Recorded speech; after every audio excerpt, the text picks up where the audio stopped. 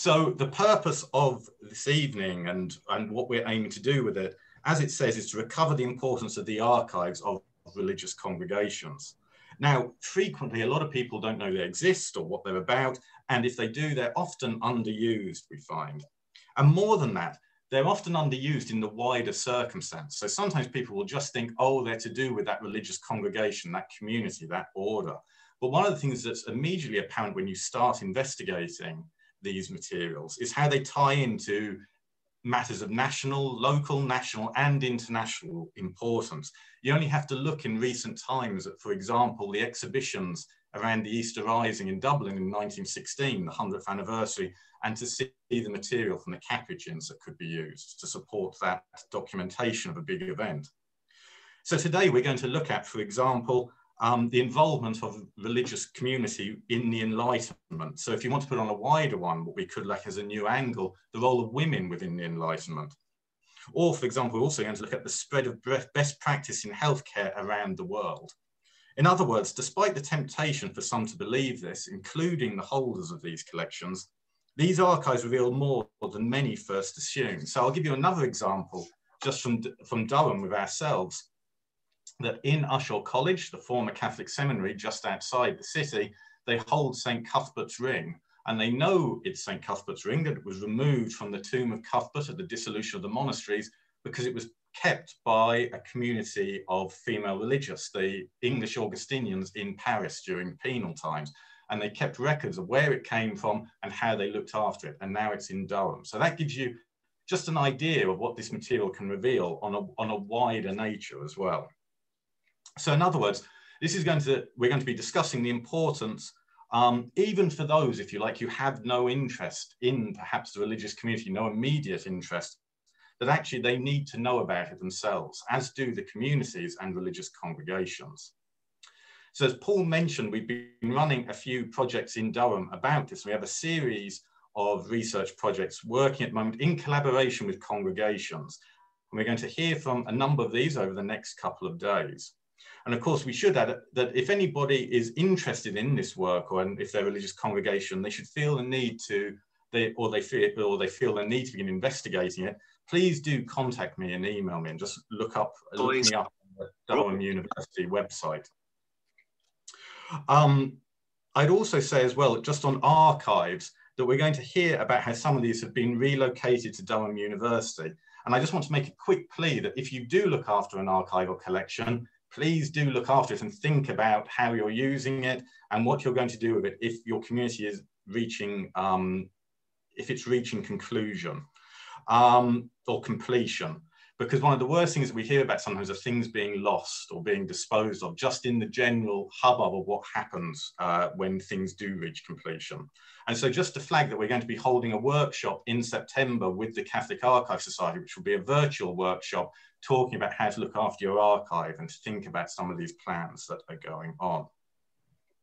Now, I want us to introduce our first speaker. I'm going to do fairly brief introductions. And so our first speaker is going to be Professor Kathleen Sprows-Cummings, who's a professor in the Department of American Studies and Department of History at the University of Notre Dame in the US. She's also director of the Cushwa Center for the Study of American Catholicism at the university. Her most recent book is A Saint of Our Own, How the Quest for a Holy Hero Helped Catholics Become American. But what I really want to do today actually is just to thank her before we even begin, because Kathleen is actually going to be teaching in about 50 minutes time. So she's going to have to duck off after the questions, but we're really grateful that she's made the time to join us with that teaching that's going to be happening. So without further ado, I'm going to hand over to Kathleen. Thank you. Thank you, James. Thank you, Paul. Thanks to everyone at the Center for Catholic Studies. I'm absolutely delighted to be here with all of you this afternoon or evening, depending on where you are. I'm delighted to speak to this group on this important topic. And I just want to make clear that I will be speaking primarily as a historian of women, as a historian of the United States, which is how I was trained, although I have evolved as the field has, and that's part of what I'll be talking about today, about some new directions and some boundaries we should be crossing as we approach this subject.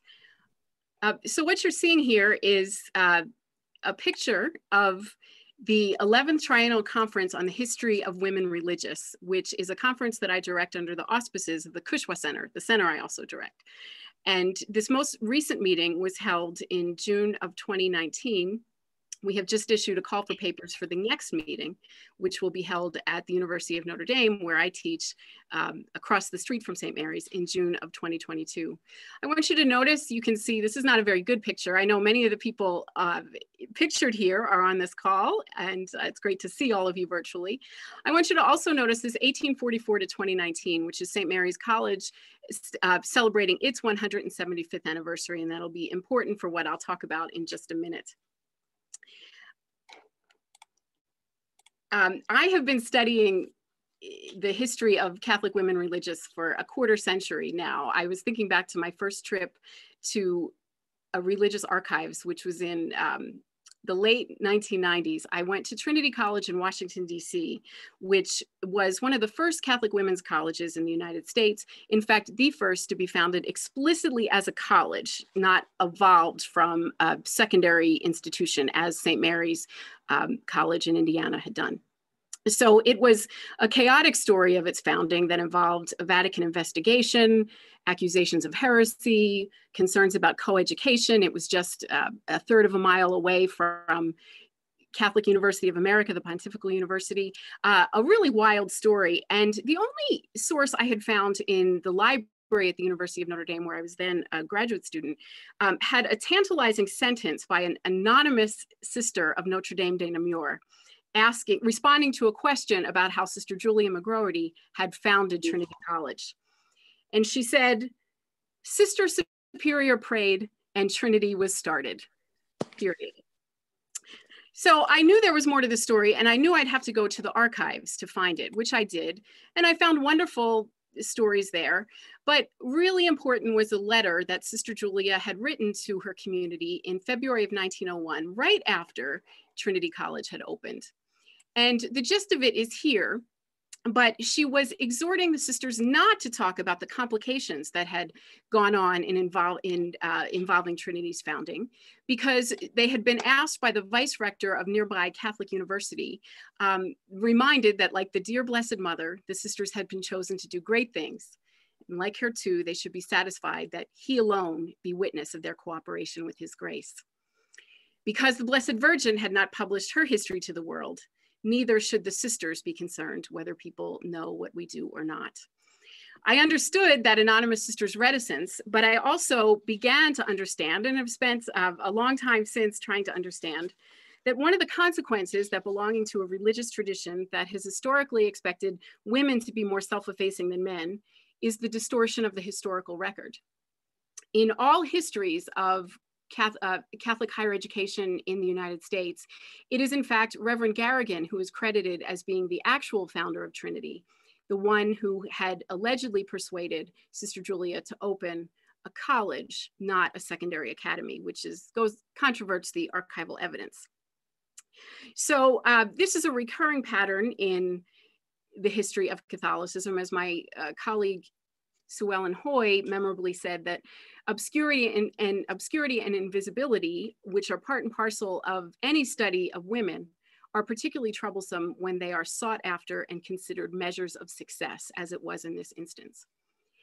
It's somewhat remarkable then that, given how long I've been aware of and attentive to this pattern, that it's very long escaped my notice right under my nose. And I'm going to speak now about the local context at the University of Notre Dame and St. Mary's College. In connection with a course that I'm teaching, in fact, the one I'll be teaching in less than an hour from now, and also thinking about our conversation we're having on both sides of the Atlantic and throughout the world about public monuments and how we recognize stories, origin stories, and who we recognize, I decided to pay a bit more careful attention to the founding of Notre Dame and the story that we tell about that. Pictured here is Father Edward Sorin, a Holy Cross priest who arrived in Notre Dame in 1842. He had started out in southern Indiana in the Diocese of Vincennes, but because of a conflict with a bishop, wound up moving up here to South Bend, where I am today. This is another vantage point of what the territory looked like, not mapped according to state, but mapped according to diocesan boundaries. Here's the Diocese of Vincennes. So Father Sorin would have traveled from here up here and arrived on a freezing cold day in early December, and wrote a letter to his superior back in France, in which he was staring out at a frozen, what he thought was one lake because it was covered by snow, but it was actually two lakes. So Notre Dame, the official name of Notre Dame is University of Notre Dame du Lac, which is an error. It was actually two lakes, not one. But anyway, he wrote to his superior back in France, Basil Moreau, outlining his vision for the university that he would build. And an excerpt from this letter appears on what's known as the founder's plaque, which is in this very spot that Father Sorin was standing. This is a letter that was written on the 5th of October in 1842. And this is the last paragraph of what appears on the plaque. And I have highlighted the line, "This college will be one of the most powerful means of doing good in this country." You can imagine how often we quote this line around here. It is a wonderful marketing tool for Notre Dame to speak of itself as a force for good, and to talk about how that was part of the founder's vision from its very inception. I decided to go to the original source to look at another part of the letter, which references indigenous Potawatomi, on whose traditional homeland the University of Notre Dame was founded. And that was my intention in going to this letter. But when I did, I found a very interesting allusion in the excerpt. So here is in gold what appears on the founder's plaque, but notice what appears in white. From the very moment of its founding, Father Sorin had an intention to have the sisters come, meaning the Sisters of the Holy Cross, and to not only perform domestic work, but also for teaching and perhaps to the establishment of an academy. So here in the center of Notre Dame's origin story are the sisters who would in fact come to Notre Dame in 1843 and stay for 115 years. At the high point, there were over 100 Sisters of the Holy Cross working at Notre Dame, although there was a separate community founded just across the street at St. Mary's, not a separate community, but a separate convent, whence they opened their academy in 1844. But yet this is a largely unknown story and completely, almost completely erased from history.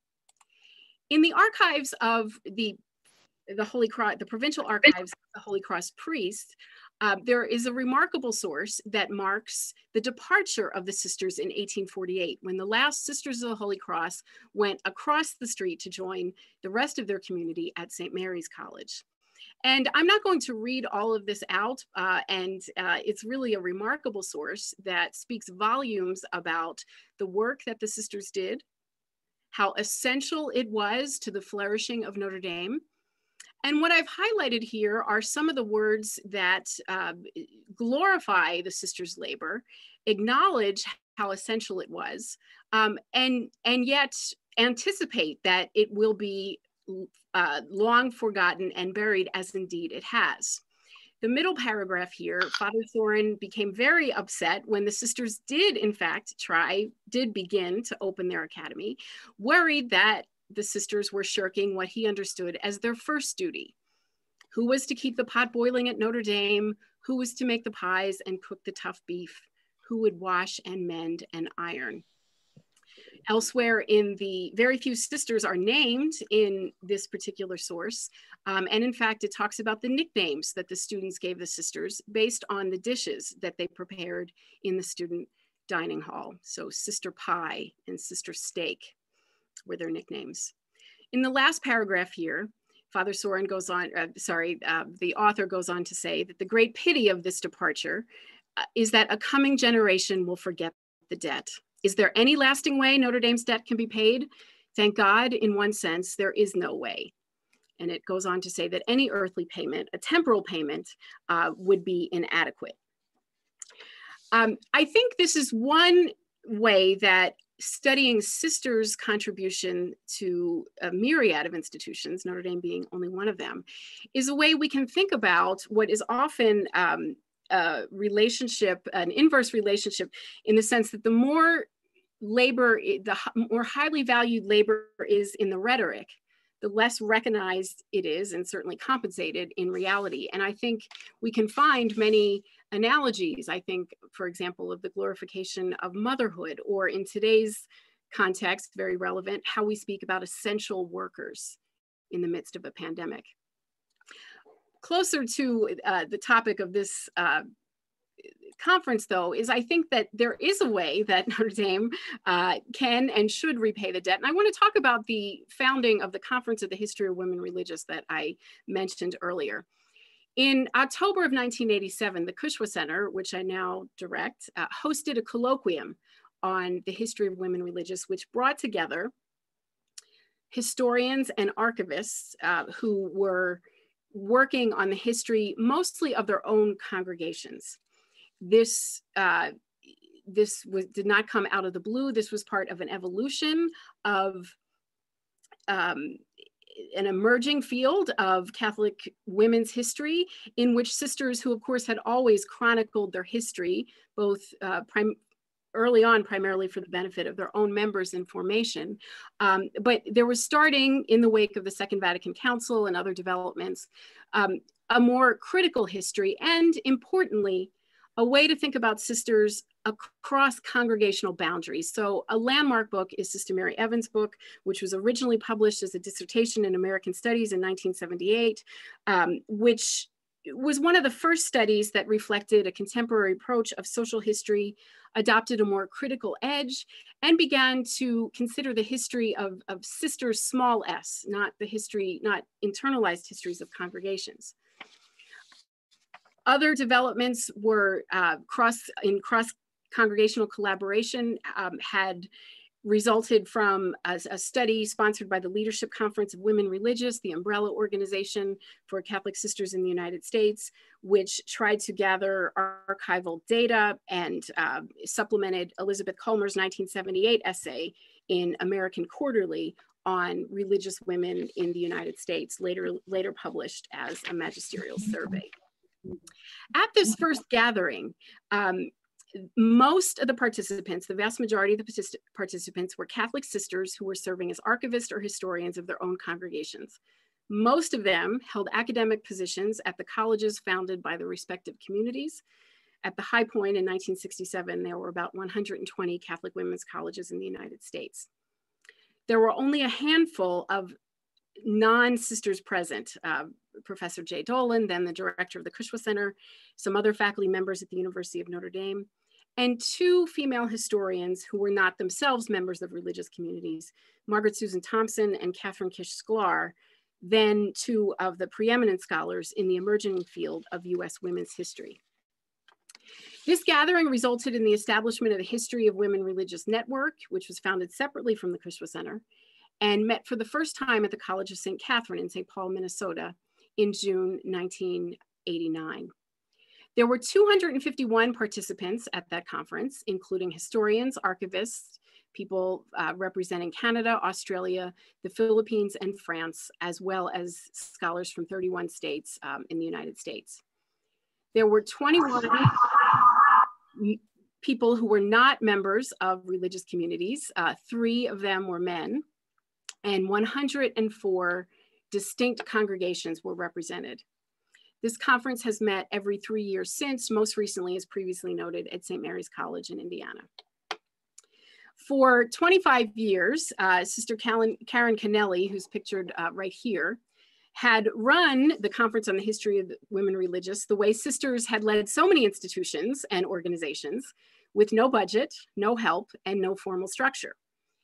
In 2013, however, it had become too difficult for her to do on her own, and she asked me to absorb it into the Cushwa Center, which I agreed to do for the remainder of my time as director.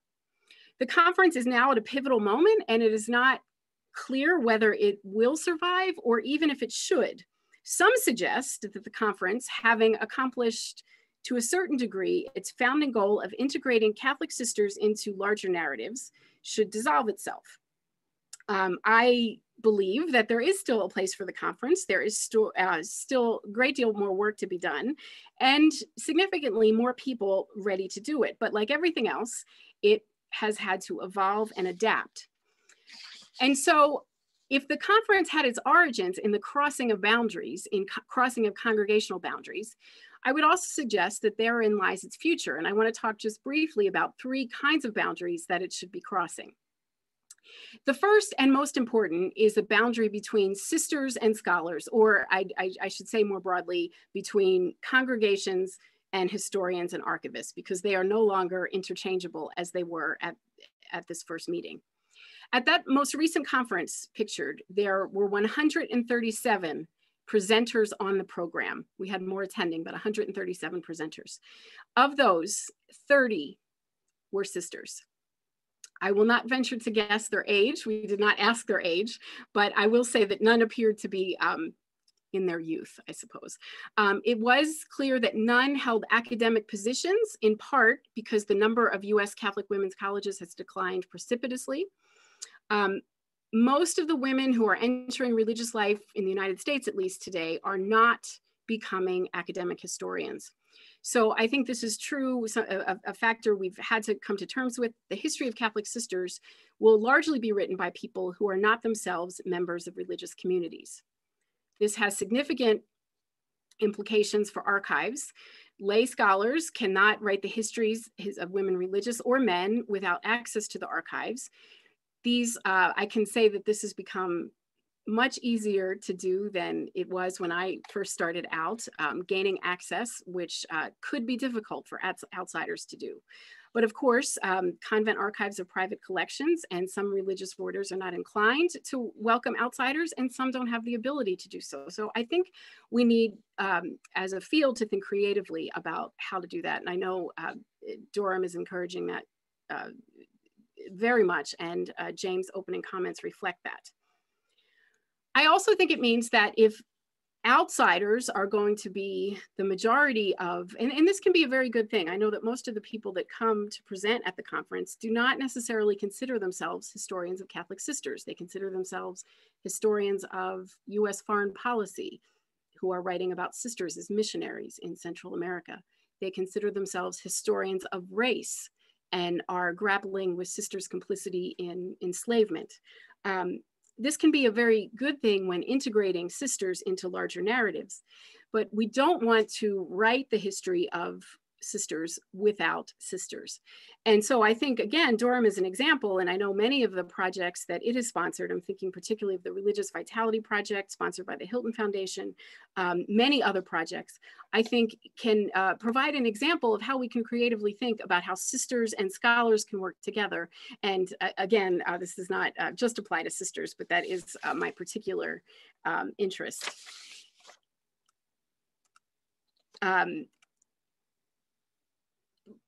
Having said that, and recognizing that this conference is about the archives of men and women religious, I'll talk about the second boundary that I think we should be crossing as we imagine the future of the history of Catholic religious, and that is gender boundaries.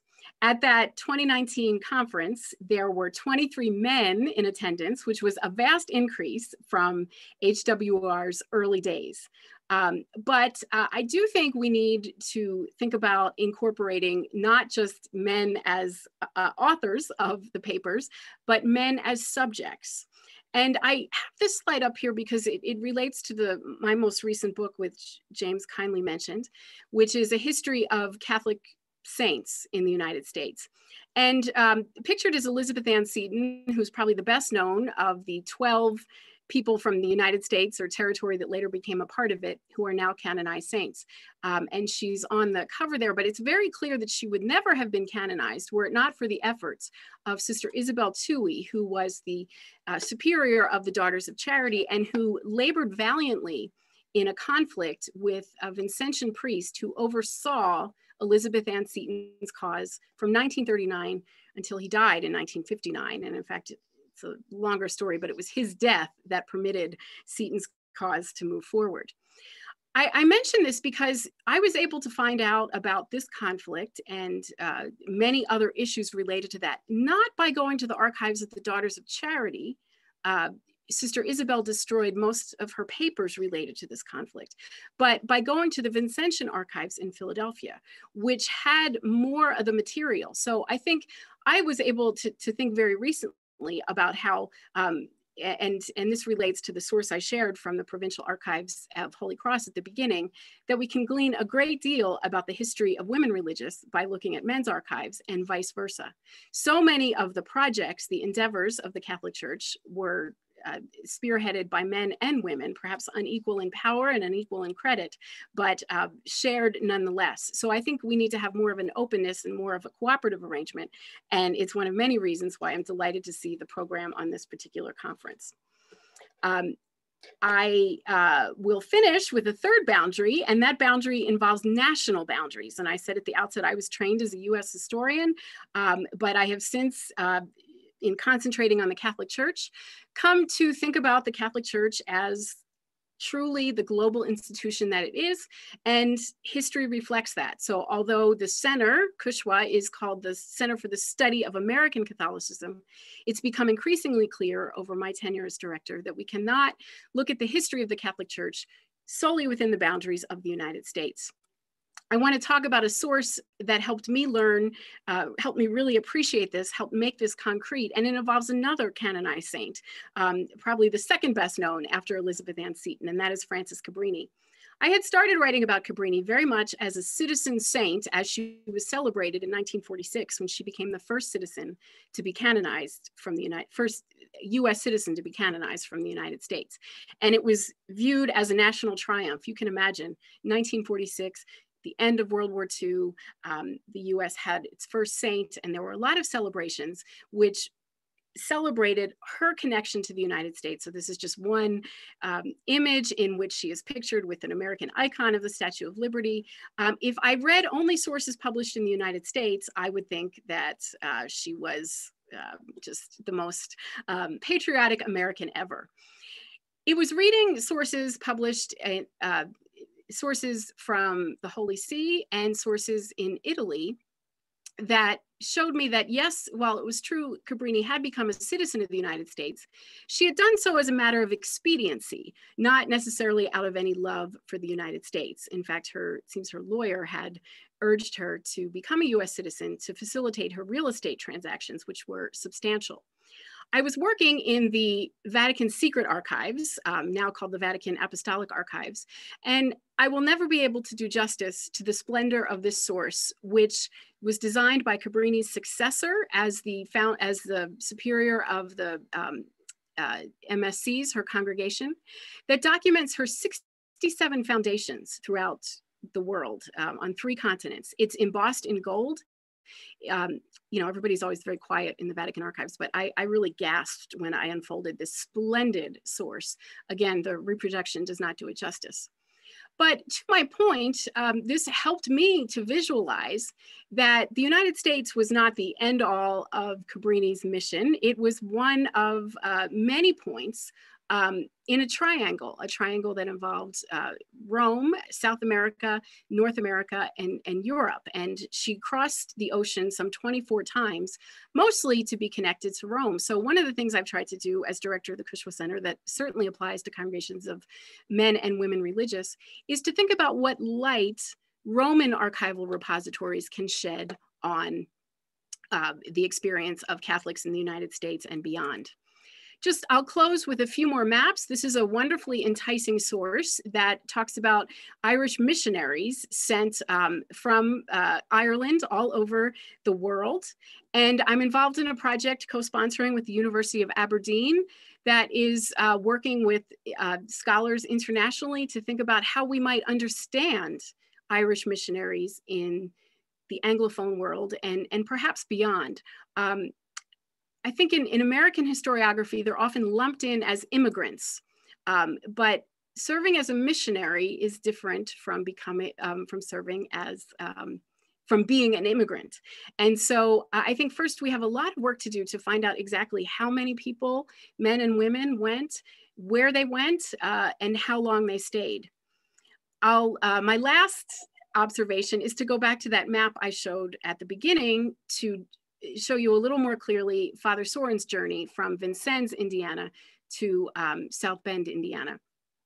I have since come to rely more and more heavily on diocesan maps in my teaching and in my scholarship, because I love what it does to the way we visualize the history of Catholics in the United States. It is not state boundaries that are the most prominent here. It is the diocesan boundaries. And this is the view from Rome. This is how the Holy See organized the Catholic world. And this is where missionaries traveled. So Father Sorin did not come to Indiana. He was sent to the Diocese of Vincennes. And I think that can help us cross national boundaries. I could go on about other boundaries that we should be crossing. I think collaboration among interdisciplinary collaboration is also important. But I think I will stop with those boundary crossings and now take time for questions. So thank you very much. Excellent. Thank you very much for that, Kathleen. That was great. And it's going to feed into a number of talks we've got coming in a minute, particularly the mention of the transnational ideas, the global orders, and the different disciplines coming at it. I want us to be able to move on to questions quite quickly, because I know you've got to go teaching. I don't know who this one's from, because I haven't said, but to thank you for your wonderful presentation, and to say why are religious sometimes reluctant to let you into their archives? What is it that worries them sometimes when you were mentioning it? Well, I have to say this is changing. And, you know, there are all sorts of opportunities for me to feel my age these days. But I felt it recently when one of my undergraduate students was reaching out to an archivist about a trip that she would like to take. And she said, "Are all archivists kind?" She could not believe how welcoming and inviting they were. And with making it clear that I owe a debt to so many archivists, I will say that when I was a doctoral student and early career, the first contact, it was not always kindness and welcome that was communicated. It was often, what do you want to see and why do you want to see it? There was suspicion. There was fear in many cases. And I had to work to really establish my credibility as a scholar and to promise that I wasn't interested. And it's not that the archivists wanted to erase history, but there was kind of an interesting insider effort to protect it. So it is improving, and I've certainly been welcomed by many archivists, many of whom are on this call. So I don't want to understate that, but I think that is part of what we're seeing and how the field has evolved, that that people are welcome. And welcome as scholars. Sometimes it's not always possible with financial limitations. Of course, now in COVID, we have other crises, and I think we have to think about digitization. But in the early days, it was, who are you and why would you want to visit here? I had a sister, just very quick story, who was very upset because I was writing about sisters and education, and she was visibly, her body language was just really, she was becoming very upset. And I finally said, "Sister, I'm sorry, have I offended you in some way?" And she said, "There are sisters' grades in those boxes." And I said, "It's from 1887. I promise I am never going to publish what grade a sister got in a particular course." But I think that was the instinct. This is from a wonderful woman who, you know, had not had much experience working with outsiders.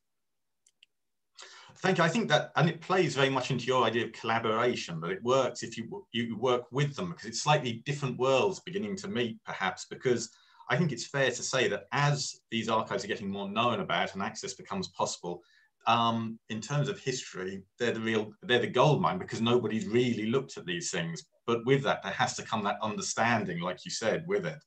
We have a question from Liam Temple. I'm going to read it because I'm just conscious of the time with you going, Kathleen, so you're not going to get to meet Liam with this question. And he just asked, what are the major challenges facing the futures of Catholic religious archives in the US? Because he's wondering if they're different than the UK or elsewhere. I imagine they're much the same. There are concerns about who's going to run them as the numbers of religious shrink and as resources shrink. I think that's part of this collaboration between historians and congregations, is part convincing the congregations in an age of shrinking resources that it is worth the investment of hiring a lay archivist, of combining archives, and there are a number of efforts. There's an effort, I see Malachi McCarthy on the call. There's an effort through Boston College to establish a national center for congregational archives. I know the University of Notre Dame acquires them, and even across the street at St. Mary's, I know the sisters are hoping to establish an archival center that would house not just their own archives, but the archives of other women religious. So I think we need to think as collaborative as possible, and time is running short. I think we need to do this. Time is of the essence. Great. And just one final question, which will be an easy one for you. Just quickly from Anthony Weaver, who thanks you for a wonderful presentation. And he just said, could you explain what Kushwa means? Kushwa is the family name of our benefactors. Yes, so it is not an acronym. It is the family name, and really wonderful. And the Kushwa family has been absolutely delighted that we have foregrounded the work of Catholic sisters. And I think, again, you know, to go back to that, I've had people say to me, why is the Conference for the History of Women Religious at Notre Dame? Why isn't it at a Catholic women's institution? And my response is that the work of Catholic women religious has been absolutely integral to the work of the church in this nation and beyond. And it's not something that it should be sidelined at an institution. It wasn't only for women, it was for the whole church, and attaching it to Notre Dame, a force for good in the world, is a way that Notre Dame can start to think about repaying its vast debt. Okay, thank you very much. I told you that was an easy one to finish with, Kathleen. We have got some more questions. I'll forward them on to you separately, because I know we need to give you 15 minutes before you're unleashed on the undergraduates as well. So just thank you very much for taking time to be with us. And I'm sure I speak for everybody when I thank you for that. Thank you. It was a pleasure to be with you. Great stuff. Thank you. So, as I said, that has led us onto a number of themes that we're going to be talking about today, particularly, as I said, that transnational element, the idea of the global, but also the different disciplines, which Kathleen came back to in the questions there. And so we're going to move to our second speaker before we have a break, who will be Dr. Brian Casey, who is a fellow in the history of Catholicism at the moment at Centre for Catholic Studies at Durham University. And he is currently working on the material of the Franciscan Missionaries of the Divine Motherhood, and particularly their speedy, rapid growth, you could say, towards becoming a global religious order from the end of the 19th century into the 20th century. Now, what I would just add to this is that Brian actually started a week after the lockdown struck in the UK. So he's kind of spent a year grounded by himself. But because he's been able to build that relationship and working with the congregation, right, we have to acknowledge that they've been great with sending him material that he's asked for, images of it, so that he can work on it. So without further ado, I'm going to hand over to Brian for his talk. Thank you.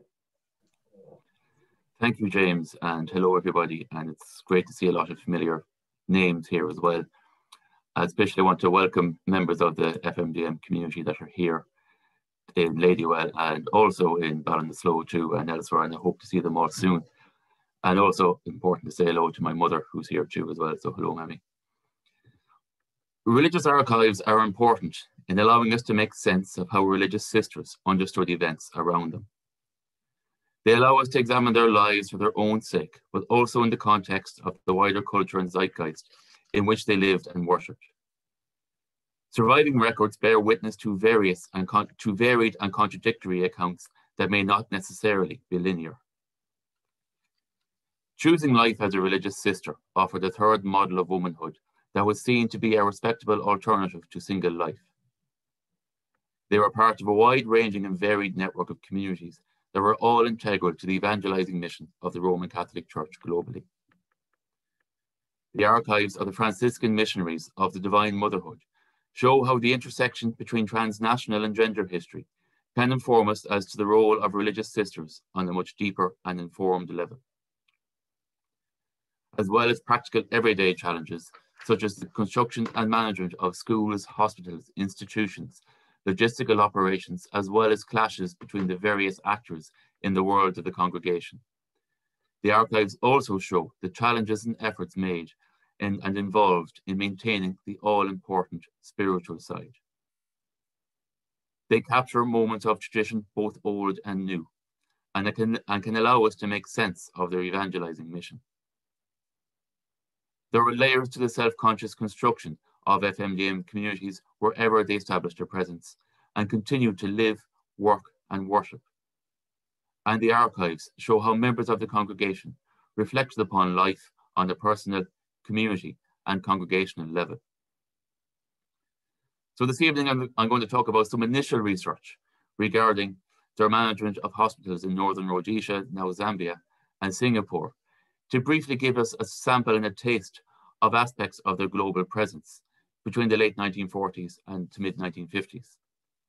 It's important to stress the research is limited on this, so any conclusions are tentative, subject to future research. The Catholic imagination, Robert Orsi argues, focuses upon God's presence in things and objects. Supernatural figures were important in the construction and operation of Catholic hospitals. People of all religious inheritance have entered the space and times of modern healthcare in the company of their gods, saints, and spirits, Orsi remarked.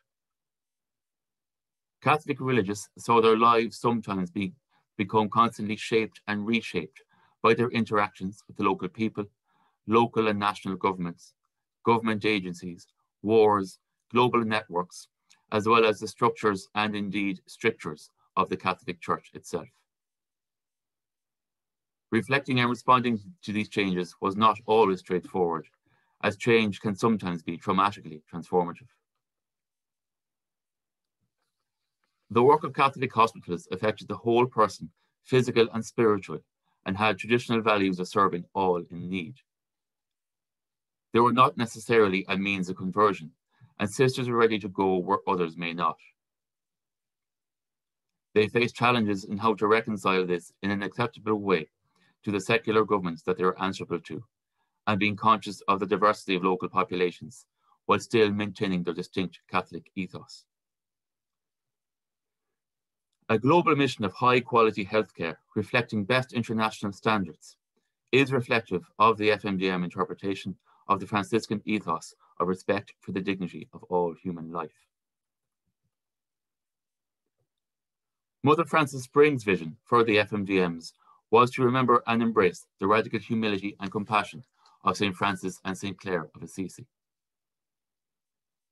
Following her election as congregational leader of the Missionary Sisters of St. Francis in 1937, she set out to improve the physical surroundings of the healthcare system that the congregation was building.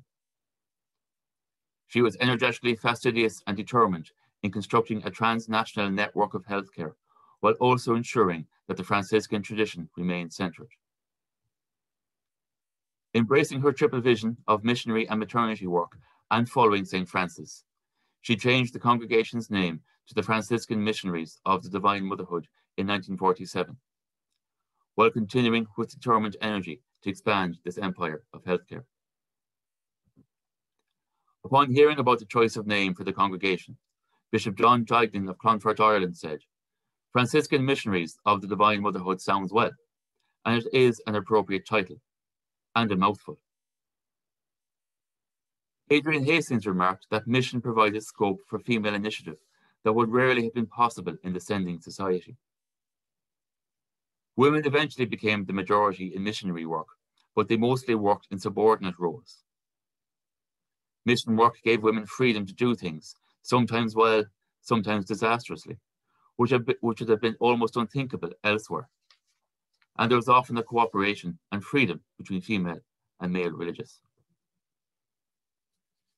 Eager to expand to mission territories, Mother Frances was initially contacted by Bishop Alexander Roy of Bangaleo in Northern Rhodesia in 1944 to help run the local leper colony. In January 1946, the 4 sisters that were to establish the mission received their missionary crucifixes at a departure ceremony before sailing. Members of the White Father congregation had established a small mission at Cassava, with doctors assisting them later on. Following the death of Dr. Jean Micklejohn, they asked the bishop for professional medical assistance for the mission, which is primarily the care of lepers. The desire to build hospitals to best international standards that also reflected modern Catholic medical ethics was a core tenet of the FMDM charism. This is also manifested in the foundation of nursing schools in Ireland, for example, and also Singapore, to train sisters and lay nurses. The centralization of nursing training helped them to infuse their spirituality in all aspects of their medical work, as Mother Frances also wanted to form them into Catholic actionists. All this brought them to the attention of governments and bishops, who invited them to both build and manage hospitals. They moved not only because of a need to bring skills to certain places, but also to give a sense of being part of a global church, and many congregations did this. This was not without its challenges for the sisters, as they expected to have control over the administration of their hospitals, with minimal interference from physicians or bishops. Interference could create an awkward triangulation, which undermined their authority, and this was the case in Ballinasloe and Portiuncula, as they clashed for a very long time between Bishop Philbin of Clonfert and the doctors. And similar things go on with a lot of religious congregations, which meant that a certain degree of regal flattery and deferential obsequiousness could ensure that they could get the cooperation of the bishops. The formation, spirituality, tradition, and training of sisters was to ensure that they were robustly prepared to work wherever their presence was needed. Mother Frances believes that the constitutions and rules, when adhered to, would allow happiness and holiness to flourish in each community. Keeping the spiritual and prayerful side centred is a challenge for any religious community. And the visitation to Ballinasloe noted this challenge in February 1953, suggesting that senior sisters needed to show more understanding to their junior colleagues that were struggling. The rigid adherence to rules could sometimes lead to dilemmas for sisters as well, with some being left to make difficult choices at times. In Casaba, they rose at 4:30 a.m. to begin their meditation, say the rosary, and recite the divine office. Then they went to Mass in the Mission Church at 6 a.m., followed by spiritual discussion and breakfast, and work in the dispensaries from 7:30 a.m. The business of the day saw Francis tell them to do the best they could in saying the divine office. Monsignor Killian Flynn wrote to Mother Frances in November 1948 about taking over the African hospital in Livingston. He was told that it was in good enough condition by members of the European expatriate community, and that they said that it was the European hospital that needed the investment. While he also agreed that it wasn't in a terrible condition, he remained firm in his belief that the African hospital was in much more need of improvement. They also started a training school for nurses, as the sisters negotiated with and convinced local staff about the importance of in improving the standards of healthcare and hygiene in the hospital. The Northern Rhodesia government were keen for the FMDMs to establish a scheme of rural healthcare following their arrival in 1946. In October 1948, Bishop Timothy O'Shea, an Irish Capuchin and Bishop of Livingston, informed Mother Frances that the local Protestant mission was not going to object, which removed a serious obstacle. The Director of Medical Services was content with them starting with trainees, with 4 sisters and a nurse tutor initially sent to train local African women to work as nurses. O'Shea saw great potential for this apostolate, remarking to Mother Frances that they could name their price regarding salaries. Once this was agreed, a memorandum was drawn up to establish the Livingston African Hospital as an African female nurse training school. Its object was to cooperate with government in the training of nurses. European nursing staff were to be qualified Roman Catholic nuns, with trainees and patients to be accepted, irrespective of religion, with a conscience clause inserted to protect religious freedom. The nursing qualifications were to be eventually recognised by the territorial authority. On the 5th of June 1956, Mother Frances informed O'Shea that Mother Mercy had been elected superior at Mankia. She was disappointed at the thought of leaving Singapore, where she had been in charge of the leper colony. She was well regarded by both patients and doctors, though Mother Frances said, "The only thing wrong with her, my lord, is that she comes from the old country, County Mayo." In 1949, Mother Frances was asked about sending trained sisters to take over the management of the TB hospital in Singapore. Mother Angela and 2 other sisters that were based in Hong Kong after the failed China mission were willing to do this. They received a letter from the French-born Bishop of Malacca Dr. Michel Alcomendi, in February 1949, indicating his willingness to let the sisters work in Singapore. She agreed that they could go and was willing to visit him if he needed to discuss the hospital further. Alcomendi had a long abiding dream of having Catholic sisters working in a hospital, telling Mother Frances that a large harvest of souls could be expected. He asked for 10 sisters, appreciating that this may not be possible, but would settle for 6. It was a 100-bed hospital with some refurbishment and construction still taking place at this time.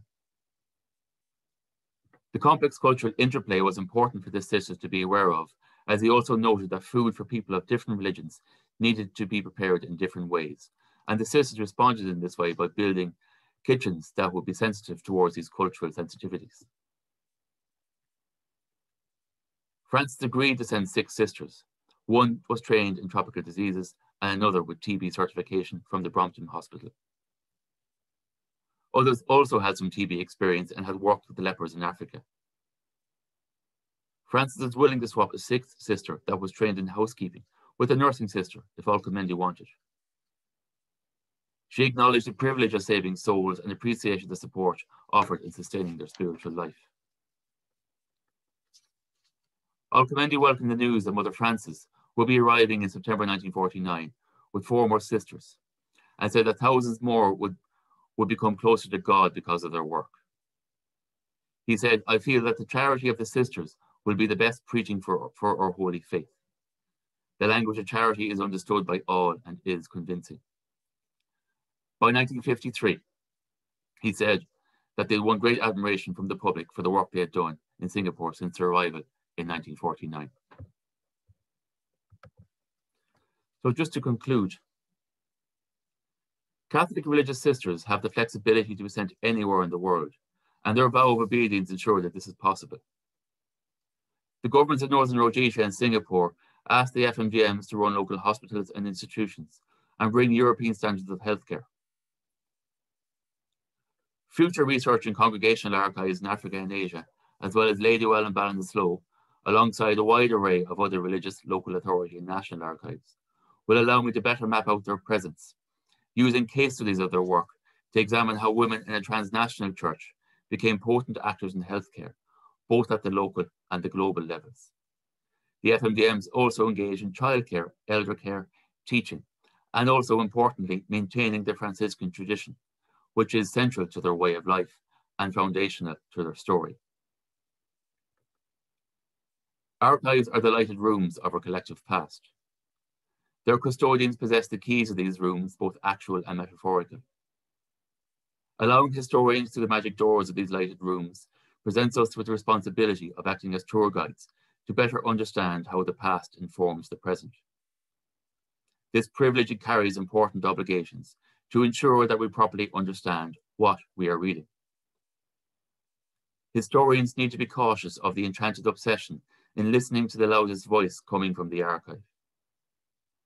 They need to search for the remarkable that has not been remarked upon and allow for the opening up of an uncertain space of dialogue and encounter with people of the distant and not so distant past. They allow us to reflect upon the past in a much more profound and informed way, though we need to accept that we offer insight that is often combined with some degree of blindness in reconstructing and interpreting what we read. Our understanding will always, unfortunately, be incomplete because not everything survives. While archives can indeed affirm, they can also robustly challenge our assumptions. Congregations facing declining vocations are discerning the importance of capturing their history and heritage. The Franciscan Missionaries of the Divine Motherhood are willing to be vulnerable in allowing their stories to be told, acknowledging that while truth-telling can be a very good thing, and is a good thing, it can sometimes be painful and even hellish, but ultimately it is a healing process. As the congregation prepares to come to completion in Britain and Ireland, this process of discernment will hopefully save it from the condescension of posterity. Thanks very much.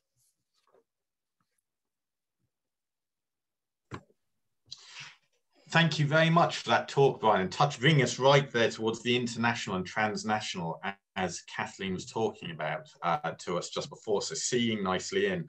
And of course, keeping us still very much in the modern period. So for those of you who don't want the modern, I should have said we will be shifting slightly earlier as well after we've had a slight break. So if people want to send just questions to me, and I'll read them out again, because I said we've just slipped a little of our time and I want to keep us as close to it as possible. And so I shall read them out. And I do have one question here. Was the decision to take on leper hospitals and TB hospitals related to Franciscan discourses about outcast people, or did the sisters accept invitations as they arose? Or in other words, was charism an important drive of choice or mission? Well, that's a really good question. And I think it was. I get the sense, and this is something we need to look at more carefully more deeply in the archives when I get back, that some congregations will run certain kind of hospitals, for example, or certain missions. And I think it's not something I really thought about before, actually, to be honest, that this idea of the Franciscan charism in running leper colonies and TB hospitals would be part of that as well. And I would think that it is part of that Franciscan idea and tradition as well.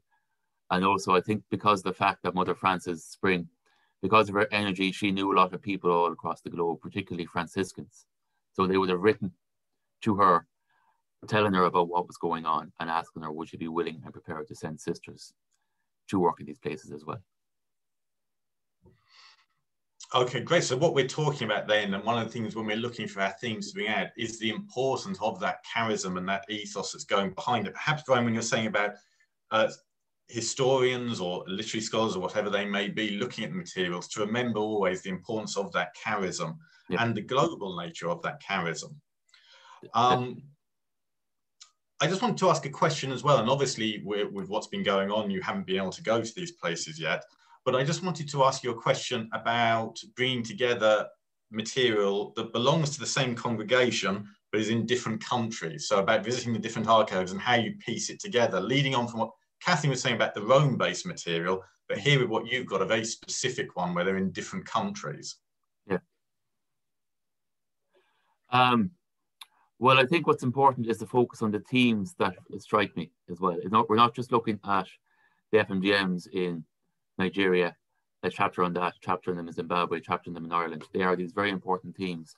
And the big thing, obviously, is healthcare and exploring how they ran and operated hospitals, for example, in Ireland and we'll say in Singapore and Malaysia. But also to look at the personalities involved in these things and their relationships in the local communities. So, for example, in Ballinasloe, there was it was a very important hospital to be constructed in the local community because there was a government desire to have an auxiliary hospital built as part of a wider healthcare plan nationally. But the sisters built this hospital themselves, which became basically a local hospital for the community as well. And they would have gotten a lot of government support for that as well. But also we see local tensions going on as well in these places. So we see a lot of local tensions again, because I've done a lot of research on the Ballinasloe side.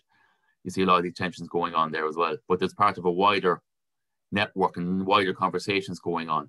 So the sisters, Mother Frances and Mother Margaret, would have gone to North America, to Europe, to see best practice for the running and managing of Catholic hospitals there, and bringing that back to Ballinasloe, bringing it to Singapore, Malaysia, wherever.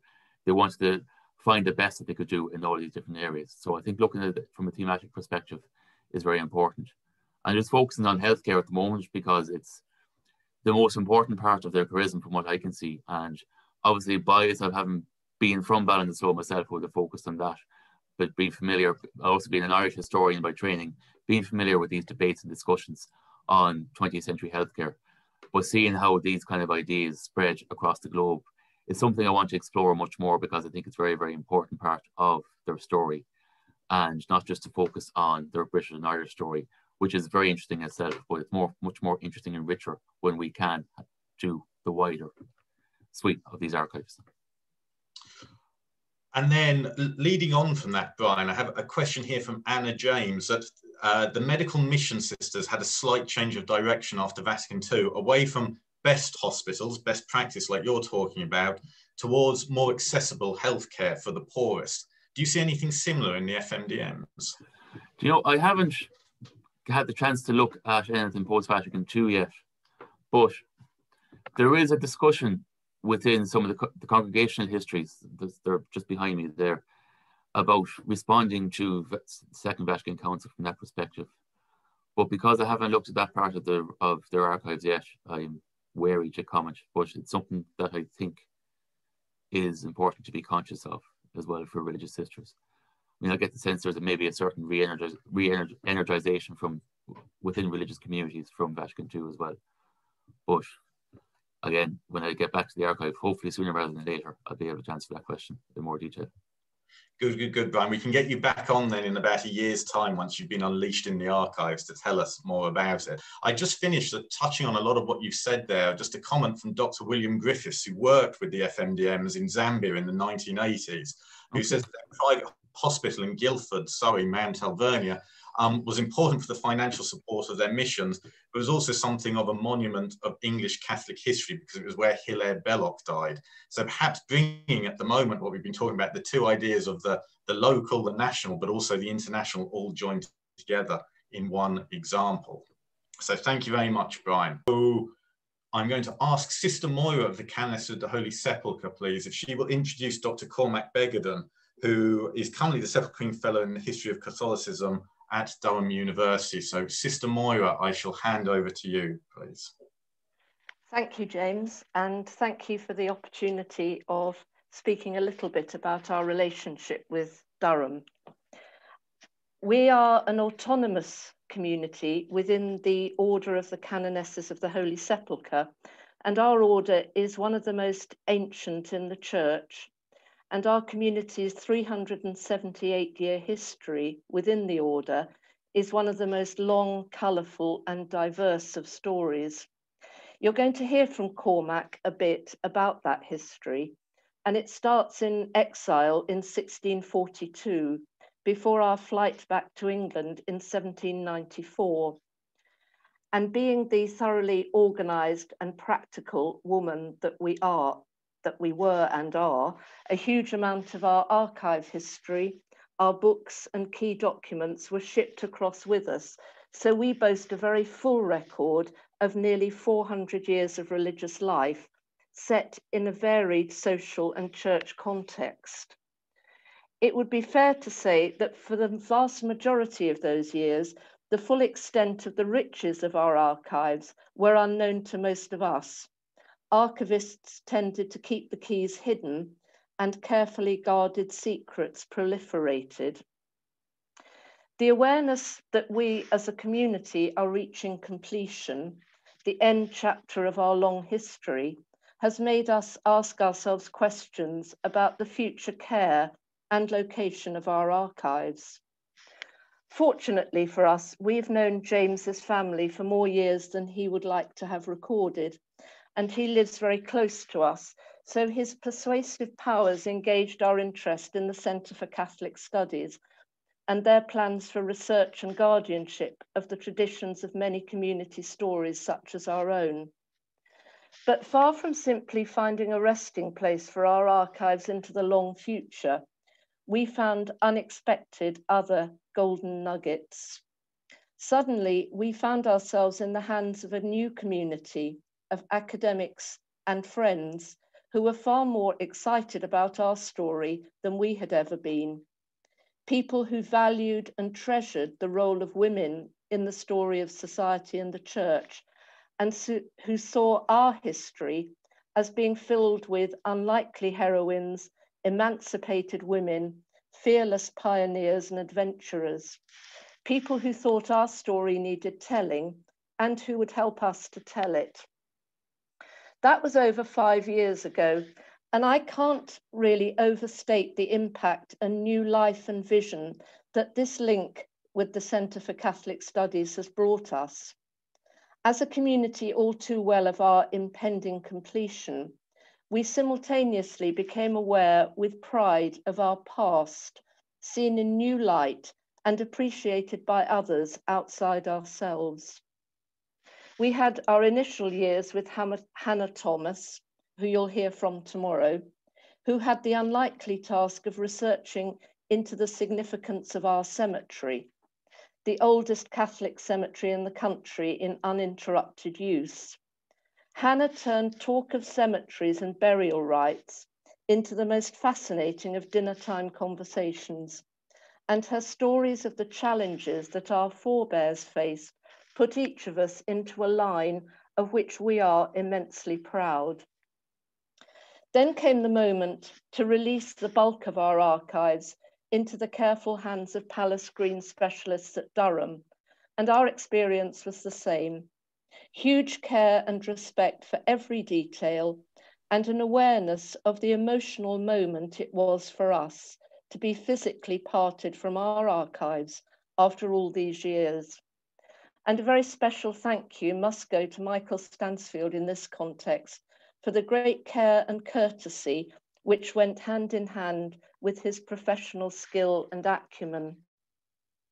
Yet the benefits of that move have been immense. Hidden treasures emerged from the cataloguing, and these have been shared with a far wider audience than we could ever have imagined. We understand now that our story and archives are of immense interest and value to historians and researchers, and that the story will now become accessible across the globe, thanks to digitized technology. But the story is a human story too, and the story of our flight from mainland Europe in the throes of revolution across the Channel to London is going to be retold through the eyes of the plight of so many peoples across our world in similar homeless flights from persecution. Our return to England, the levels of hostility and rejection we met also find many human parallels in stories of today. And we are aware that these aspects of our history are being valued and made relevant. And this brings us to today and to our most recent link through Cormac, who'll speak to you in a moment. Cormac has had us eating out of his hand and wanting more. No, I won't. I'm going to. The love and respect that he shows for past and present, his great kindness and courtesy, combined with his academic gifts and skills, have made the last nearly 2 years so rich for us. I won't steal his thunder and reveal his findings, but suffice to say that his work on our history has been energizing, life-giving and enriching for us all, despite having had to hear most of it via Zoom. We would willingly talk further about the significance of our links with Durham and the Centre for Catholic Studies, but in a nutshell, it would be true to say that these connections and its consequences have been one of the most significant things that have been part of these last years for us.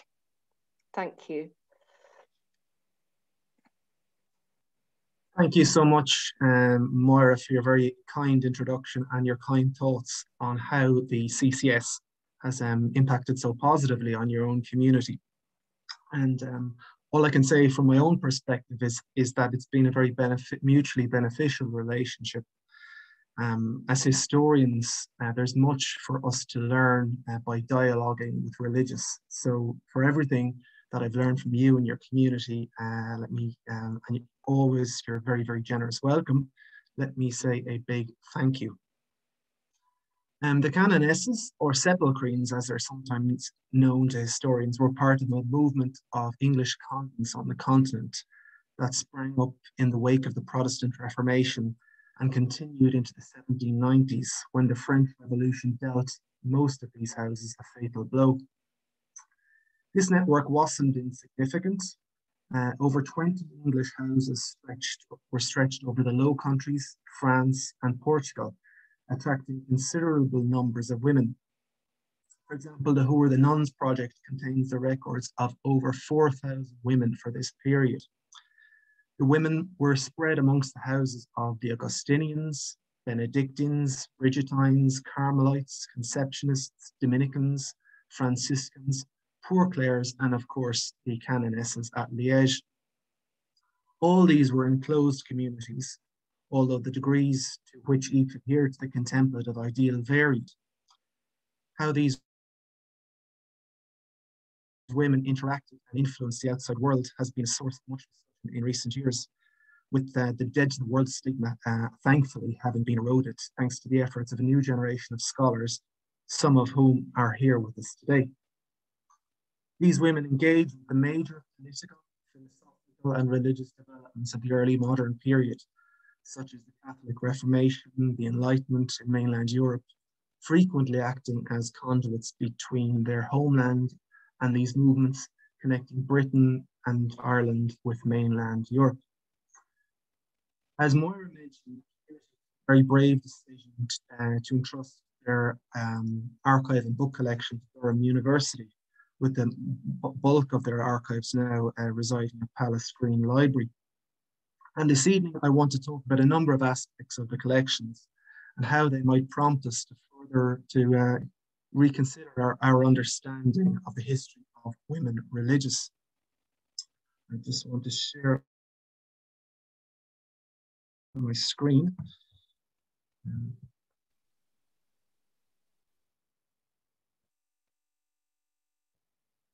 So this is a view of Liège in 1649. This is just to give you an idea of where the community was based. And if we zoom in, we see this is Rue Saint-Gilles, and where I've got this yellow marker, you'll see the convent was located just next to the St. Christopher's Parish Church. When I started exploring the collection, one thing in particular soon became apparent. Something very historically significant was taking place in the convent at Liège. This something was their interaction with the Catholic Enlightenment. Their embrace of Enlightenment was not necessarily concerned with high theological, philosophical, or political debates, but rather, I suppose, it was a practical relationship fostered through education and hospitality, which in turn fostered the transfer of ideas between the continent and England and vice versa. To describe an enclosed religious community as cosmopolitan might seem on the face of it as contradictory, but cosmopolitan is exactly what the convent at Liège was. One of the aspects of convent life that contributed towards this was its long-standing tradition of having an international makeup within its community, but also in terms of its student makeup and boarders or guests. Like many English convents on the continent, the Canonesses operated a school, which they commenced not long after their foundation in 1642. The portrait that I'm showing you now is an early example of this international flavour that pervaded convent life. This is a young Eleanor Darnell, who was schooled by the Canonesses in the early 1720s. Darnell was the daughter of a wealthy Maryland planter, Henry Darnell II, and Anne Digges. The colony of Maryland, which had been founded as a safe haven for English Catholics in the 1630s, experienced its own Protestant revolution in 1689, after which the colony became less hospitable to its minority Catholic population. And Maryland Catholics, like their co-religionists in Britain and Ireland, they were forced to develop links with exiled Catholic institutions on the continent. Why did the Darnells decide to send their only daughter across the Atlantic to Liège? As often was the case, there was a family connection. Eleanor's maternal aunt, Mary Stanislaus Digges, was a nun at Liège. Digges was in fact the first American-born member of the English convents in exile. On top of this, the Canonesses had strong connections with the English Jesuits, who had a college at Liège and who acted as confessors, nuns. Not a million miles away, and there was the French town of Saint-Omer, or it's often better known to us historians as St. Omer's, where large numbers of American Catholic boys were sent to be educated at the English Jesuit school. Records for the school show a number of Digges boys in the early 18th century, along with Eleanor Darnell's brother, Henry, shown here, who himself went on to serve as Deputy Governor of Maryland, having apostatized and later fleeing to Europe in disgrace. Now, under the Darnell name in the convent's borders accounts is the name Carol. Carol is, of course, a name synonymous with both Maryland and Catholicism in the fledgling US Republic. And while it's not definitively certain to which branch of the Carol family the sisters attending the school at Liège belonged, it seems likely that they were Mary and Eleanor Carol, sisters to Charles and Daniel, both of whom were recorded as having attended St. Omer's School at the same time. Upon her return to America, Eleanor, who I just showed you a moment ago, married one of these boys, Daniel, and together they had 6 children. The boys were all sent to St. Omer's, and the girls were probably sent to Liège. But here's where things get really interesting. Eleanor, the former Liège schoolgirl's sons Daniel and John, go on to play hugely significant roles in their nation's early history. Daniel, as shown here, is considered as one of the United States' founding fathers, signing the Articles of Confederation, and then in 1787, he was delegate to the Philadelphia Convention, which wrote the US Constitution. Carol was one of only 2 Catholics to have signed the Constitution. Daniel's younger brother, John, became a Jesuit priest. John had studied and taught at Liège and Saint-Omer in the 1760s and became the first Catholic bishop of a US diocese in 1789. His consecration took place, rather interestingly, at the newly completed chapel of Lulworth Castle in Dorset at the hands of the English Benedictine Bishop Charles Walmsley. And then in 1808, Carol became the Archbishop of Baltimore upon the diocese's elevation to an archdiocese. Carol is also remembered as the founder of Georgetown University. The English convents, like most communities, depended on the generosity of benefactors. Unfortunately, a benefactor's book survives for Liège, and I came across one very interesting Carol reference. It's dated 1740 and reads, "Received a legacy left to us by Miss Carol, a Marylandian, who died at the monastery of the Conceptionists in town." Now, the Carol family tree, for anyone who's looked at it, is somewhat of a maze, but this may have been Mary Carol, who died in 1739. She might have been one of the Carol sisters who were present at the convent in the 1720s with the aforementioned Eleanor Darnell. And if this is so, it offers another unique association with the founding fathers of the USA. This Mary Carol was the aunt of Charles Carroll of Carrollton, shown here, who was a signatory of the Declaration of Independence in 1776. Again, the only Catholic signatory. And while there's no Carrolls or Darnells, none of the Carroll or Darnell family became professed members of the community. Their connections with the Canonesses undoubtedly was a factor in attracting 10 young American women to join the community in the 18th century. This international flavor was reflected too in the school's makeup and outlook, as well as in the community's borders books. Schools, as I've already mentioned, were common to the majority of English convents in exile, acting as both sources of recruits to the religious life and, of course, useful sources of income too. But the school at Liège, I think, was in fact a little different to the majority of the English convent schools, both in terms of its size and also significantly in terms of its educational offering. And when we put these pieces together to form a bigger picture, we see that there was something very significant happening at the school, which places the school and the community, in my opinion, firmly within the wider Catholic Enlightenment. The success of the school has largely been attributed to the foresight of one nun, shown here, Mother Christina Dennett. Interestingly, Dennett herself was not a product of the English convent school system, but had been schooled by the French Ursulines, who themselves were well known for their progressive, modern approach to female education. In 1770, Dennett was appointed prioress of the community and thereafter embarked on a process of modernization and expansion that pervaded every aspect of the community's life. Aided by the financial support of William Stourton, the 16th Baron Stourton, Dennett could embark on a building scheme that would create a school in a more modern sense. Up to this point, numbers attending the English convent schools had been very, very small. For example, at Liège, the numbers never would have made it into double figures.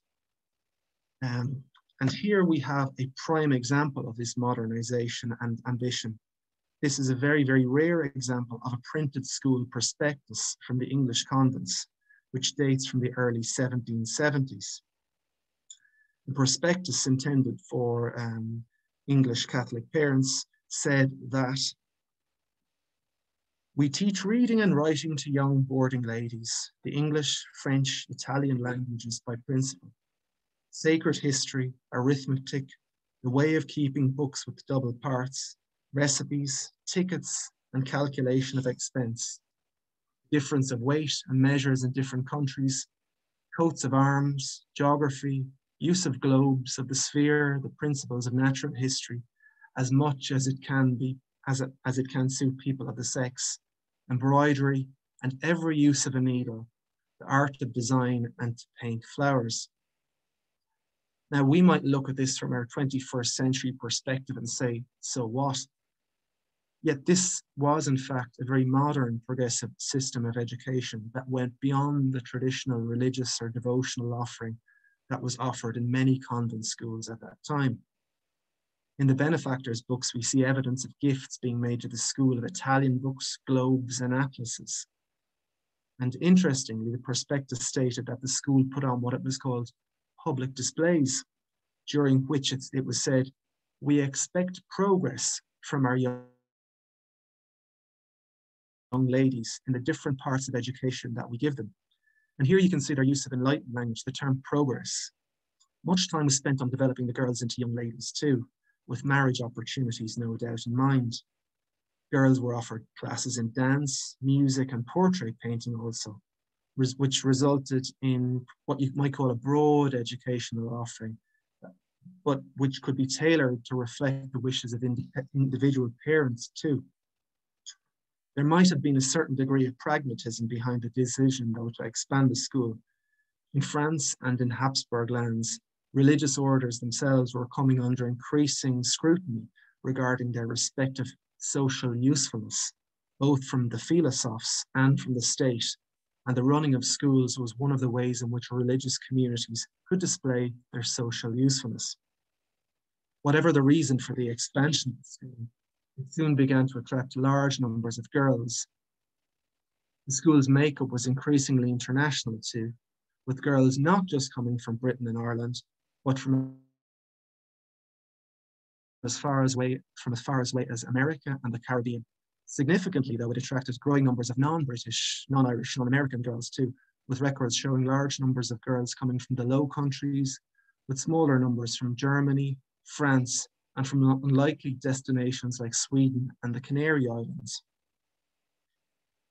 But apart from the significance of the school for its size and what it taught, which are both in themselves very significant for our own understanding of the role of female religious in the church in this period, what is significant is their relationship with the English Jesuit Academy at Liège. Now, the English Jesuit Academy at Liège had been relocated from Bruges and previously from Saint-Omer after the expulsion of the Jesuits from France and the Habsburg lands, finding a new home in Liège in 1773. A significant player in the school in this period was Father John Howard, an English Jesuit, who, like Christina Dennett, was a native of Lancashire. Under the stewardship of Father Howard, the school became an almost immediate success.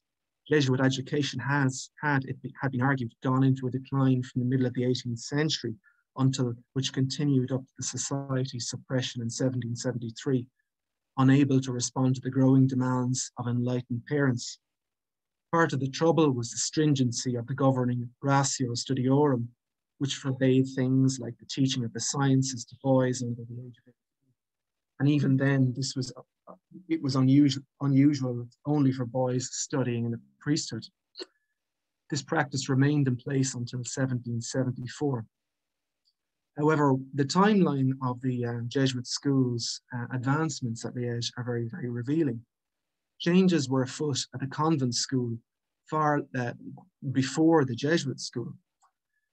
In his study of the English Jesuit education, Maurice Whitehead argues that the new curricular venture at the English Academy took its main lead from recent developments at the convent school. So here we have a truly remarkable occurrence, a rare and very early example of female education influencing the curriculum provided for young men. And therefore, this is very significant, contradicting our accepted understanding of gender roles within the church. However, lest we be tempted to characterize the Canonesses as 18th century feminists with secular tendencies, let me make 2 points which the archives and book collections spell out in no uncertain terms. These women were part of a revolutionary movement, but it was not that of creeping secularism. Now let me take you back just for a moment to Christina Dennett, the foundress of the driving force behind the modernization of the school. Dennett, who was the community's procuratrix in 1766, had a vision of the Sacred Heart, which is documented in manuscript form. Dennett wrote, "Yesterday, the feast of your Sacred Heart was celebrated in heaven. I saw this divine heart displayed, and as it were, exposed to all." Devotion to Jesus' Sacred Heart became popular in the 17th century, following the visions of a French nun, Margaret Mary Alacoque. Familiar to most of us as one of the most important acts of Catholic devotion, it wasn't designated a feast day in the Universal Church calendar until the 19th century. Yet it had been approved a feast in certain countries in the 1770s. In the manuscript, Dennett acknowledges that while plenary indulgence had been granted in the countries where it was observed, she said, quote, "But it appeared to me it ought to be universal and made a day of prayer and not of work." Essentially, Dennett was arguing that the feast should be a holy day of obligation. Dennett, it seems, lost little time in promoting the devotion. The benefactor's book records an entry the following year showing that Lord Starton donated an image of the Sacred Heart to be placed in the convent chapel. In 1771, Starton again showed his generosity, paying for the installation of an altar to the Sacred Heart to be placed in the cloisters. The community, through its education of young women, the majority of whom would return to secular life, marry, and become mothers, were conduits in this transfer of devotion. Thus, I think what we're seeing here in the convent, with all its supposed restrictions imposed by enclosure, is the community partaking and its supporters in partaking in a truly global movement.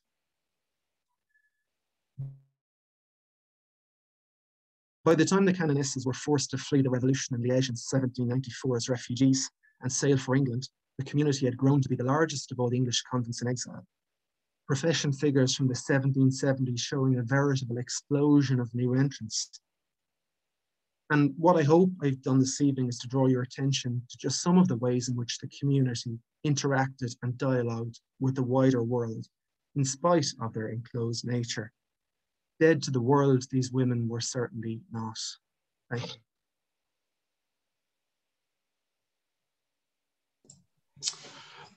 Thank you very much, Cormac, therefore, for taking us, again, bringing us that international element, both in terms of the physical this time, with people from around the world going to the school and the makeup of the school, but also the ideas, whether that's the Enlightenment or, as you're ending with there as well, global Catholic ideas, fast-growing devotions. We've got a couple of questions, Cormac, that I'm going to just give to you now. So this one is from Marianne Gilson, who thanks you for the talk that you've given there, Dr. Marion Gilson, I should say. Have you come across any evidence of students singing as part of the liturgy or joining the choir? So how much were the students involved with that liturgical life? Thanks so much for your question, Mary. To answer it in short, no, I haven't come across any records of students singing. However, there's a number of documents which relate to the ceremonies new entrants to religious life would have been a part of. So the profession ceremonies, the clothing ceremonies, and these documents suggest, for example, they record, I remember one document says that there's the orchestra played as the young lady approached the altar. Now, I presume that it wasn't the religious community, it wasn't the nuns themselves that were playing in this orchestra. So it begs the question, who was playing? Now, I think it's quite feasible and realistic to suggest that it was some of the girls, because records show that parents were paying for music lessons with local music masters. But I think some further digging might reveal a little bit more about that relationship. But all I can say is that the records, the archives are quite rich when it comes to music. Thanks for your question, Mary. Thank you. And then we got another question, Cormac, that sort of touches upon a lot of what we've been talking about, and I might say a few words as well about it, is just in terms of your own research and thinking about archives, what do you think are the most precious items within the archive? So in terms of what should modern religious communities really be thinking about archiving for the future? That's a very good question. I mean, I think there's a huge amount of material that should be obviously prioritized, but that religious have to be mindful of the fact that sometimes the material that secular historians like ourselves consider most illuminating may not be some of the material that they themselves consider illuminating for their own community. So, for example, this is something that the Canonesses have placed a great emphasis on is their migration narrative, for example. So when they returned to England in 1794, they write there's three editions of their migration narrative written. They're quite lengthy, they're about 100 pages long, and they document the perilous journey that the community makes. Now, this document is not only of interest to the religious community, but says a huge amount about the modern day refugee crisis, for example. These documents have very much contemporary uses. So that would be one type of a document that springs to mind. You might have more thoughts on this, James. I feel a little bit stumped by that question. I would say keep everything, but that's and value absolutely everything, because there is value in so much of this material. But I mean, yeah. Yeah, no, I think you're right, Cormac. I think probably the historian's reaction is hoard everything. The archivist one is to look around in horror when we'd say that. And of course, you can't keep everything. And as I said, we'll run something in September about looking after the archives. But in terms of what's most interesting, that is quite hard to say. Because, for example, some of the most illuminating documents that people are finding lots of material from are actually financial ones. And on the face of it, you know, who here likes dealing with our finances? Very few people, realistically. Yeah. But you can find all sorts of materials there, like Cormac saying about who is investing money, for example, or what's being bought, so he could see, as he was telling you, about what was coming into the school. So I think it's a case of don't necessarily think that something that looks useless isn't necessarily useless, perhaps is a good motto. But as I said, we'll deal more with that perhaps when we come to the archives, because I'm well aware we have archivists on this call as well. And you know, I'm not in the mood for having to do a runner before they all chase after me for saying hoard everything or bin particular things. But as I said, I think it is to bear in mind that what you might think is not actually that interesting to some historians or to a lot of them will actually turn out to be the real gold dust stuff. And it can even be something as simple, which although for, you know, a member of religious, their profession documents are obviously hugely important, but even for historians, when we look back, it gives us all sorts of things it can do in historic ones, like where they're from. Or for example, if you're dealing with Carmelites, and certainly what I've seen, some of the obituary books is the only place you'll find their proper name, because often they'll have only their name in religion. And again, so that's a really important thing. Cormac, we're getting close to the end, so just a couple of quick questions. This one's from Liam Chambers. And it says, does that Enlightenment influence endure through the 1790s and the move to England, do you feel? Thanks very much for your question, Liam. Having worked on the male order, the Benedictines, who have a very different experience of enlightenment and have a much more, some of them adopt enlightenment in much more radical terms, you see that they, I think it's fair to say, are quite reactionary when they return to England. And one of the figures that I mentioned, Bishop Charles Walmsley, was a leader of this conservative element. I don't quite see that same response to the Canonesses in that period. I mean, I think when you look at the educational offering, so when the Canonesses return in 1794, they have a couple of years itinerancy before they actually settle at Newhall, but they re-establish a successful school quite early on. And I know Caroline Bowden, who is with us here this evening, has done some work on this, and she's looked into the family correspondence of a number of figures. One, I think is it Harriet Goldie is one of the girls, and her mother gives glowing praise of the educational offering that the Canonesses offered upon the return home in the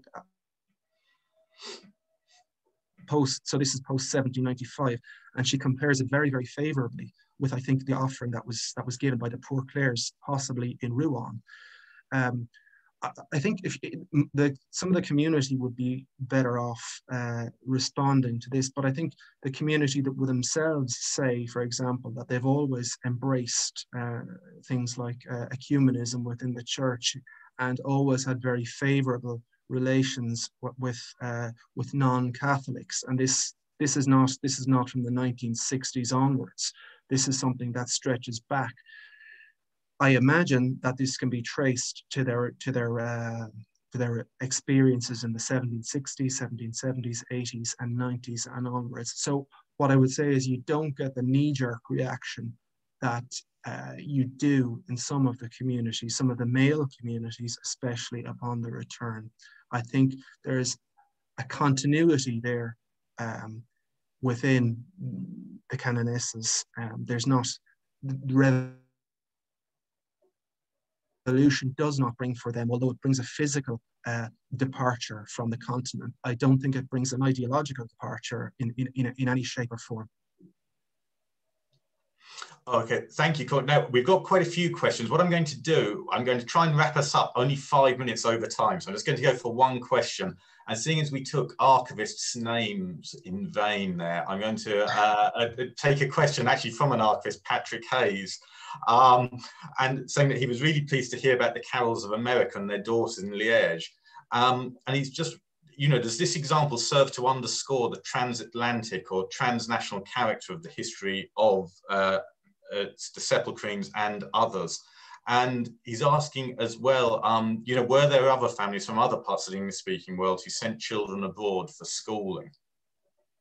Yeah, so first of all, I should acknowledge Patrick's efforts in trying to explain the Carroll family tree to me over email, which I think for anyone who's looked at it, it's extremely confusing. So thank you, Patrick, for that. yes, I mean, it's not just the Carols and Darnells that are sending girls from America to Liège. For example, there's a family in the, I think, 1740s and 50s, the Sems from Maryland as well. 4 of their daughters enter the community. Often it's the case that the children are schooled at Liège before entering. As I said in my talk, there's in total there's 10 sisters from America in the 18th century, which is quite a substantial proportion when you look at, when you think that it's just one community alone. Whether or not this is reflected in the history of other convents, I think it would be very significant to actually look into it and see whether it's the case. As I say, the point I was trying to make during my talk is I think the Canonesses were offering something different. They were offering something unique. I know Caroline has said that the Augustinian Canonesses in Bruges offered something similar, but on a smaller scale. Also, the point where why are Catholic families from the Low Countries, from Germany, from France, sending their daughters to an English convent school when there was numerous educational opportunities for them elsewhere? And I think the answer is because of what was being offered was modern, it was progressive, it could be tailored to the individual needs of families, which for the 18th century was quite revolutionary. But as I say, whether or not the transatlantic dimension is replicated in the other convent schools is not something I'm aware of, but I think it's something, I mean, I would be glad to hear if it is replicated in the other communities. If anyone here has had that experience, I'm not sure, but as I say, please shout if you come across this transatlantic movement. Great stuff, thank you, Cormac. And anyway, revenge of the archivist who's making you have to call out there for questioning for it. We have, as I said, got quite a few questions there, but I'm going to bring us towards a close, and I'm going to in particular keep just a couple of comments from Sister Hannah Rita and Barbara, and we'll kick off tomorrow evening with them when we come back for the second part of this, and about the types of material that's kept and what it can tell us. And we can perhaps start contextualizing some of the stuff we're going to talk about tomorrow within that. So tomorrow, what we're going to be doing, we're going to, as I said, start with that, and then we're going to be hearing from Dr. Hannah Thomas, who has worked with the Canonesses of the Holy Sepulchre, as has been mentioned, in particular on their cemetery buildings. We're bringing in a bit of material culture as well, and now works with the Congregation of Jesus at the Bar Convent, and she's going to be talking about her experience with both. We're also going to hear from Dr. Liam Temple, who's just started working on the Capuchins, and Scholastica Jacob, who is in her final year of her doctorate on the return of English Benedictine convents to England, again in the wake of the French Revolution. And we'll be concluding with Professor John McCafferty, who works closely on Irish Franciscan material. But I think what I would just say to round off this evening is the messages that we've heard a lot here is about the international and the transnational and the engagement that these religious congregations and orders are in. You know, historians like to talk about global history and things like that a lot, but I think what's become really apparent here that we can bring out is just how much material is in these religious archives that actually lends itself to that analysis. And yet, for all that they bring us that, they're kind of neglected figures within it, and they can really make a huge contribution to it. So it would just leaves me then to thank our speakers tonight for joining us, Kathleen Sprows-Cummings, Brian Casey, Cormac Begadon, and Sister Moira for her words of introduction to Cormac. And to thank all of you for attending as well, and I look forward to seeing you what will be tomorrow evening for us, but tomorrow wherever you may be. So thank you very much.